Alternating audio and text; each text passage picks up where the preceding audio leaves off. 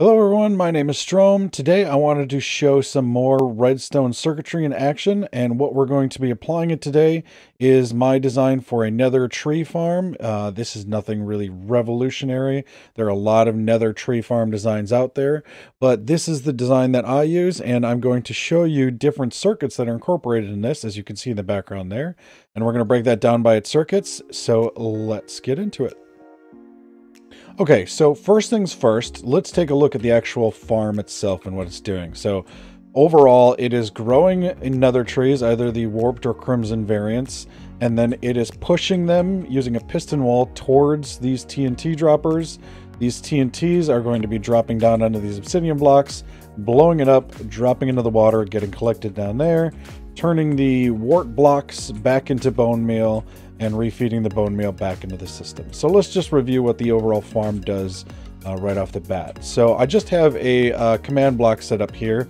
All this command block is doing is going to be placing the warp fungus for us, so that I can actually show you what's going on outside of the farm. Normally, as the player, you would come in here and stand on a pressure plate that would be right here, but again, I've replaced it for a lever just for the purposes of this tutorial. And you would just place crimson fungus on here. So basically hold down right click. But we don't have to do that in this version for the tutorial. It's just going to do it automatically. So I'm going to turn on the clock that's going to shoot bone meal. And then I'm going to turn on the command block clock that's going to place the fungus for us. So we can see what's actually going on here. As we can see TNT falling down and blowing up the trees that get pushed out.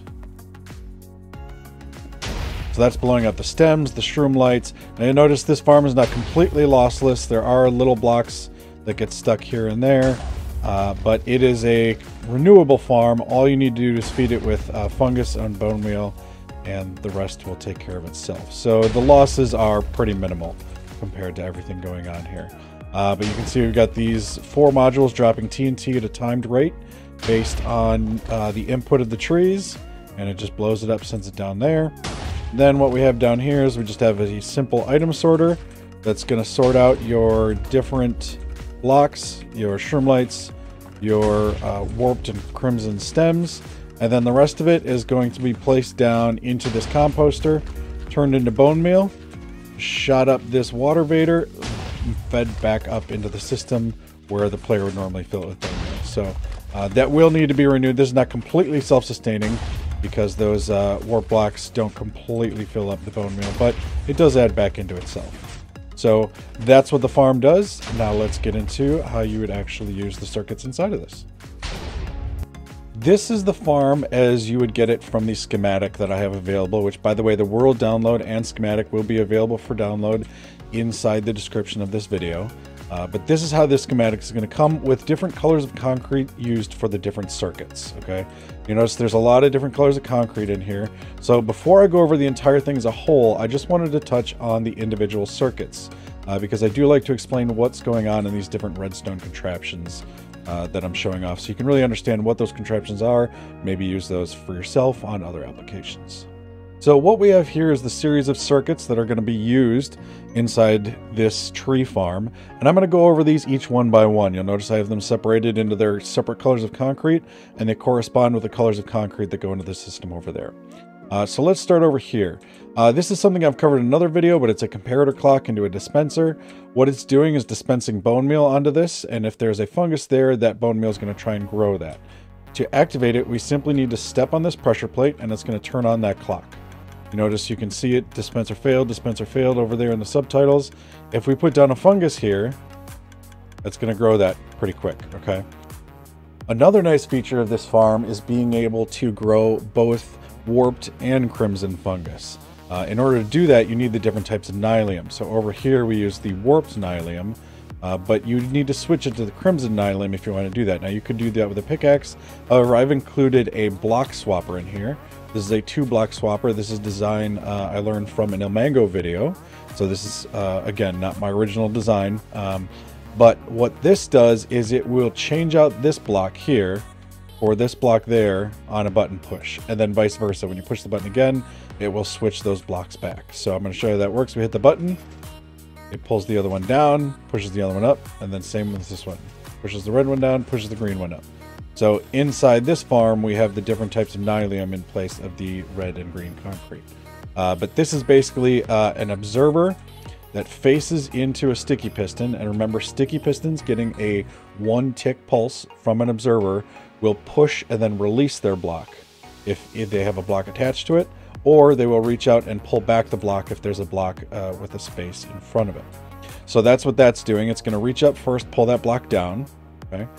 That piston changing is now going to tell these observers looking at that piston, hey, we got to fire too.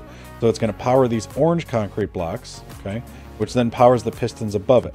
So now those pistons got to fire off, okay. So once that's pulled down, it's going to then push this red one over to the side and push the green one in place. Since this observer is going to see the redstone turn off when that button pops back up, it's now going to send another 1 tick pulse over to the sticky piston, which is going to force it to push its block up into the space. So the green one will push back up in there. Okay? And then the red one is going to get pushed around underneath just as a result of having those extra observer pulses. So I'll show you that a couple more times. So we see that redstone activates the observer and it pulls down the block. Okay? And very quickly this other side pushes the block into the middle. And then when this gets released, that one pushes up into that slot right there. Over here, we have the system that is actually going to push out the stems and the leaves. So this is just a smaller version of that piston wall. You'll notice in the center here, I have sticky pistons with glass on them. That's for a couple reasons. One, there's going to need to be nylium down here. And glass on top of nylium will not destroy the nylium, but a solid block on top of nylium increases the chance of breaking that nylium and turning it into another rack. So that's why we're using glass there. We're using glass here because what's actually happening is you see this redstone signal coming in here and then a repeater right there. If we were to put a block in there, right there, that's now going to send signal through the block into the repeater, which then loops back over here and activates the piston wall, pushes it all forward. Which means these blocks here are going to get pushed forward. So if this was a solid block, it's just going to stay there and keep the pistons extended and it's not going to move forward anymore. So I'll show you the way it's working and then I'll take that glass out and show you how it's not. So we can see here when we have stems there, it's doing nothing. But as soon as we place one here to complete this circuit, it's going to push everything forward. Okay, and then it pops right back. Now, if we didn't have glass here and this was a solid block like that, you would see when we place in the stems and complete the circuit, once I push forward, this block still completes the circuit, whereas glass would not complete that circuit. So that's why we need to use glass there. Okay, so this is what we're using to push all the blocks towards the TNT. So what we have here is actually part of the same green circuit in this system that we see over here, but I've broken this up into 2 options for sending redstone signals upwards vertically. Okay, almost completely vertically. As we see here, there's kind of a staircase effect. Here it's straight vertically, but these perform 2 different things. Now, first of all, you'll notice on both of these, we cannot send signals down. So if I come here and hit this lever, that light turns on, but this light down here does not turn on. Whereas if I hit this lever, that light turns on and that light turns on. So we can send a signal upwards. Okay? Same thing with this one. We can turn that light on up there, but we would not be able to hit a lever up here and send a signal down there. Okay. The reason that is if you have redstone signal on these half slabs, okay, the signal will allow itself to climb up. It's the same properties with glass as well, so you can also use glass here. Those signals will jump up to the next one, but they won't be able to jump back down. Okay. This model is using what's known as a torch tower. Now this one just uses torches stacked on blocks, stacked on top of each other, to alternate whether they turn on or off. And so if I turn this one off, then this one is going to be allowed to turn on. This one is then going to turn off, etc. So we see we switch that there. The difference between these two is on this system, on each layer, it would be an alternating signal here. Okay, so every 2 blocks would be an alternating signal. One would be on, one would be off. And let me just throw on some redstone to show you that there. So that's on, that's off, etc. On this system over here, the advantage is every single block it goes up, you have the opportunity to come off the side with the secondary signal. So right here, that connects there, there, there, and there. When I turn this on now, we're going to see all of these have now turned on, and it's still sending the signal up. So these have two very distinct purposes. This one is if you need to bring a signal off the side of it, but it's more of a pain to build. Whereas this one here, you can only send signals off certain parts of it, right? It's only every 4 blocks that you can send an on signal. However, this doesn't have any limit to how far it can go, whereas this, you can only have 15 redstone dust in a line before it runs out of power. This could go up to theoretical build limit with this system here. So these are two different ways to send redstone signals vertically. This yellow and white circuit right here is the input signal limiter, and this limits how many times the signal can be sent to the TNT to drop it, okay? So every time a tree grows, it's gonna send a signal in through this green circuit, but it's only going to allow a signal to come out of the yellow circuit every 4 seconds so that the TNT isn't shooting itself around the system. So I just have a simple observer clock set up here, and I go over this system in a lot more detail in my signal input limiters video, and I'll put that down in the description if you want to see more detail on this. But basically we're using an etho hopper clock to say you can only send a signal through this block every 4 seconds because this piston is going to push it out, and it's only going to come back every 4 seconds to allow this signal to run through here. So I've just set up a basic observer clock here. Let's turn that on, and we'll see this is only going to light up a maximum of every 4 seconds. Now with this etho hopper clock, we are using 5 items in here, and these are renamed filter items. They can really be any item that stacks to 64 in here in order to get that optional 256 second delay. But here we're only using 5 items, and those 5 items at 0.8 seconds each is going to give us our 4-second delay in the signal input limiter. This is what we call a TNT duper. This is definitely a Java mechanic, not available in Bedrock, unfortunately. What this is doing is it will, as I understand it, pull the piece of TNT that is lit from this detector rail into this dead coral fan, but the game will not allow that to happen, saying, actually, there's a dead coral fan here, you can't have that. It will replace the TNT block here while that TNT entity has already fallen and detached. So that's how you're actually getting it to produce repeating pieces of TNT. And I'll show you that here. We just have this little lever. We'll turn it on. Okay, it's going to drop. And you notice it's always dropping around that center block there. Okay, not exactly on it, but enough that if there was a piece of obsidian floating like we have over there, it would land on that piece of obsidian. So that's stable enough. This right here is another mechanic that I have not covered before, but this is a dropper auto clock. What it's doing is it will automatically dispense whatever is in the dropper as soon as it enters. You could technically just set up a timer, a redstone clock on a dropper, and it will just, anytime items are going in there, it will fire off. But what you're going to have then is you're just going to hear that dropper clicking constantly, and that's usually considered annoying. I don't know what you're into. Whatever you're into, that's fine, but I find it really annoying. So I prefer these systems where it will only fire off when there's an item in it. And you can see right now it is completely silent until we put items in there, and it's going to fire off. What we have here in this system, and see, this is annoying. This is annoying. This is annoying. I hope it stops soon. I hope it stops soon, and there we go. We're done. Okay, works even if you only have 1 item in there. Okay. What this is a dropper will send out a comparator signal with how full it is. Now, we're not concerned with how full it is. We just want to know, are there any items in there? So right now the comparator is sending no signal because there's nothing in there. But as soon as at least 1 item enters in there, it's going to send out a signal strength of 1. Okay, we talked about comparators before, about based on how full the container is, we'll send out different signal strengths. Okay, and we'll get into that with the item sorter in just a second. So a signal strength of 1 comes out of the comparator and goes into this block right here. This repeater then picks up that signal, okay, and sends it into this sticky piston. The sticky piston then pushes over an observer, and the observers are facing each other now, so we create an observer clock. This right here is also another alternative that doesn't use the observer clock facing into each other. If you didn't want to, for example, have to get a sticky piston, maybe you're short on slime, you didn't want to have to get the quartz for the observers, maybe you're short on that. You are still going to need a little bit of quartz for the comparator, but this is another model which will then, anytime there's a signal in there, will loop back and turn on the dropper.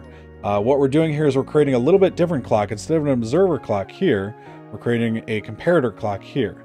Now, the reason that we have a repeater coming out of here is if this was just redstone trying to loop back into itself, one item would not create a strong enough of a signal to come out of there.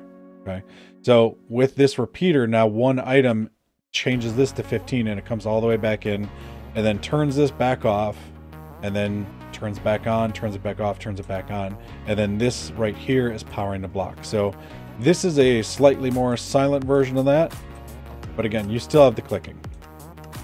It's also a little bit slower than your observer clock, so I really prefer the observer clock with the sticky piston method whenever I can. This right here is also part of the pink circuit in our system. This is the item sorter. This is the 41 stack item sorter. Okay. This again, I learned quite a while ago from the channel Impulse SV. I do not know who originally invented this, if it was Impulse, but this has become pretty standard in Minecraft. If you're looking for more information on the item sorters, I do have an item sorter video that explains the mechanics of it. But basically what this is doing is it's going to allow us to pull out the warp stem from everything else and filter that down into a chest so that we don't try and send the warp stem, the shroom lights, the crimson stems over to the composter. Which brings me to the final piece here. This isn't really colored because it's not really part of a circuit. This is just a chest with a dropper, a chest with a hopper that drops things down into a composter. That composter, when it fills up, then releases a piece of bone meal, which falls into this hopper and then down into this chest. So basically all of the extra warp block, crimson warp blocks, crimson vine blocks that come out of this, we're putting those back into a hopper and turning those back into bone meal. And we can see that coming down in there. Now we have bone meal in there. Okay. So those are the circuits involved in actually building this farm. Now I'm going to show how they all go together in the final farm. So once again, over here, we have the version of the farm that you would get in the schematic. Now the concrete colors in the final version don't matter. They could be any solid block. You can do nether brick like I did over there. It's just separated into these different colors so that when you're building the schematic, you can see what different circuits apply to each other. So it's not just kind of a jumble of wires like we have over there. Okay. So here we have our comparator clock. By standing on this pressure plate, we turn on that comparator clock, which then feeds over here into the dispenser to dispense bone meal. Okay. We also have our orange circuit right here, which allows us to switch between warped and crimson nylium. Okay, hit that button, we can switch back and forth between the two. We have our green circuit over here, which when activated via a tree growing, activates this whole piston wall and pushes everything out. Okay, we see over here that we have that system where it's allowing the signal to come through, but then the glass stops it so everything retracts. We have our vertical redstone signal using slabs over here. This is our signal input limiter using the yellow and the white circuits. So the yellow circuit is the signal that would be coming through to go to the TNT dupers, and the white circuit is what's being used to limit that signal of how often it can actually go through there. Okay. So a signal would come up this torch tower, go through here. This hopper clock would then activate this piston, pushing it out, meaning I can't send another signal to the TNT dupers until this piston retracts back here. That yellow circuit then is connected to the cyan circuit, which is connected to the 4 TNT dupers, and these are what are going to dupe each piece in TNT and drop it down onto those obsidian blocks. You'll notice the obsidian block spacing, there's a little offset in them for their heights so that we can actually make sure we reach those, because obviously TNT is not going to fall through those. And the schematic that you will get comes with it unloaded. Okay, so when you build it, the TNT is not going to actually activate when you press this, so you're not going to have any TNT coming down if you accidentally send a signal the wrong way. Then the way to actually load it, all you need to do is press the button on the piston. That will push the minecart and the detector rail into place, and now the system is loaded. These hoppers here in the center, you'll see all the water flows over to them, so all the pieces of the tree that are exploded are going to go into those hoppers. Those hoppers then lead over here to our sorter system. So here we have the shroom light, the crimson stem, and the warp stem. Those are getting filtered into those chests. The rest go into our composter here, which then gets fed into a dropper. That dropper then has the auto clock on it, which is going to shoot out the piece of bone meal. It's going to go through the waterway, up the ice path, up the bubble column, back into this dropper, and then back through the system and feed right back into where bone meal is being dispensed. You'll see under here, under the obsidian, we actually have the block swapper, and let me just take some of that out so you can see. how that's going, so that can switch the blocks back and forth. So you can change the farm mode between warped and crimson with just the push of the button right here. So to actually run the farm, all the player would have to do is come into here, shift to crouch, or whatever key it is on your keyboard, but you're going to crouch under these slabs. Once you step on here, it's now ready to go. So as soon as you plant a tree, it's going to kick everything off. Okay, and I'll show you that on the other version over here.